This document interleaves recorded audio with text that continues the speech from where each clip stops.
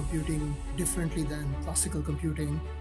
We have the principles of quantum mechanics, which is superposition. We also can do entanglement. So fundamentally, instead of being restricted with your conventional transistors with 2 states, 0 and 1, we can have multiple states. And what that allows us to do is have an exponentially higher computing capability, but also exponentially lower energy consumption. So we can do things significantly faster. I'm talking million and billion times faster or even more, and also consuming a lot less energy at the same time. So very exciting technology, tremendous potential. We can solve problems that are near impossible to solve or impossible to solve with classical computing. We are talking about drug discovery, weather forecasting, things that are extremely difficult to do when you have millions of variables all interacting together. So tremendous potential with quantum computing, exciting area. Many studies have been done. The market is expected to be in the hundreds of billions of dollars in the long term.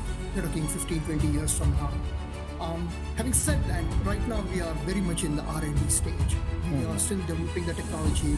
We are still trying to perfect the technology. We are not quite ready to go to a data center manager and say, here's how quantum computer is better or cheaper than your state-of-the-art HPC, CPU or GPU type technologies. But the potential is there. We clearly are developing, and many companies are advancing the technology at a tremendous rate.